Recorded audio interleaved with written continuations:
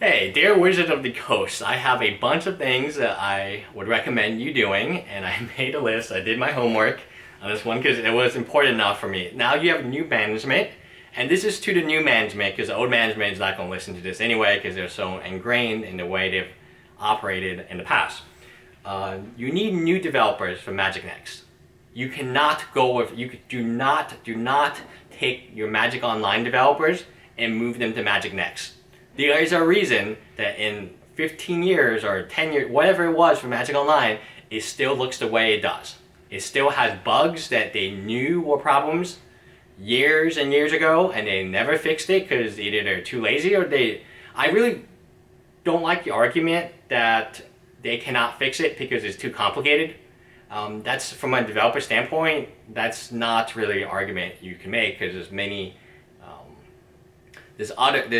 if you put the time in it and you have the skill, you can fix pretty much any bug because there's way more complicated bugs on iOS than Magic Online.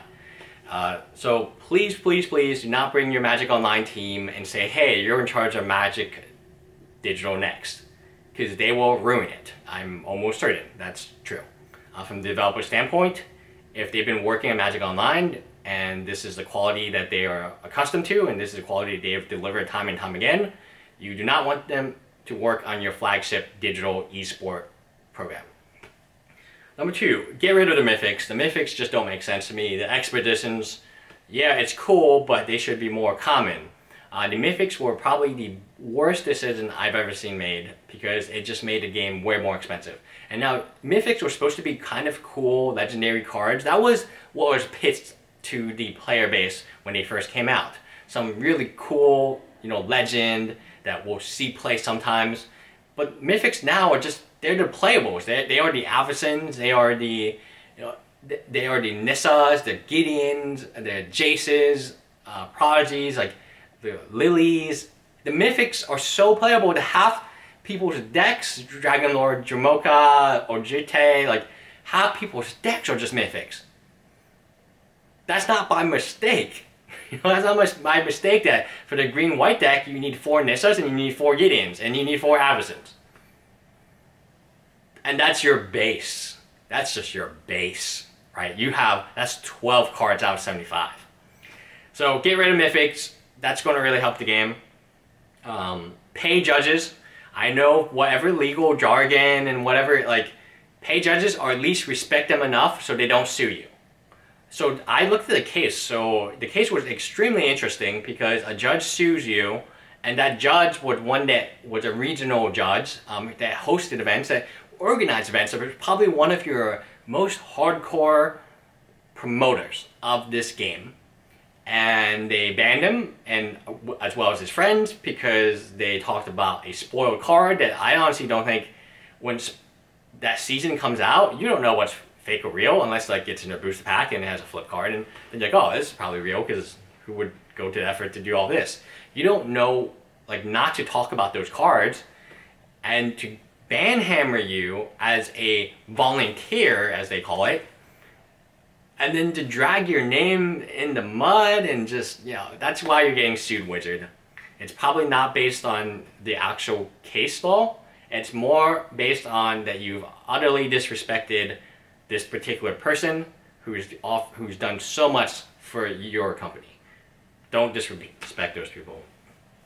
Pay pros a living wage. And I know there's a lot of debate about, do they deserve to play Magic? Should Magic be a fun game? You need pros. Every single sport needs pros. And if you want to take Magic as a sport, and you can argue esport, whatever, it doesn't matter. Every single, in chess and poker, you need names. You need names. So when I look at Tom Dwan, I know, holy crap, this is Tom Dwan. And if I ever am lucky enough to play him in poker, that would be one of the huge, that would really pique my interest in getting better at poker. Because he's a name. He's a famous name. Next, better commentators. I made a video about all of this stuff. The commentation right now, I A, don't know what's going on, B, it's extremely boring, and C, those people commentating don't know what's going on. How are you going to get new people in it? Probably not. So, sponsors, you need sponsors. I know people are killing me for the Hot Pockets, which I'm going to bring up again. But there's gotta be someone out there. Maybe not the largest business like Coke or Geico or, I think Nissan. Nissan Automotive sponsored Team Liquid. Nissan, yes, those people who make cars.